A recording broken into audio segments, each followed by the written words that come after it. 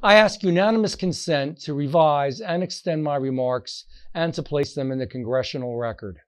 I would like to honor the many accomplishments of Joseph Buddy Matise, a lifelong Hamilton, South Jersey resident. Buddy married his wife Josephine over 60 years ago and raised 2 children with her in South Jersey. In addition to being a family man, he is a World War II Navy veteran.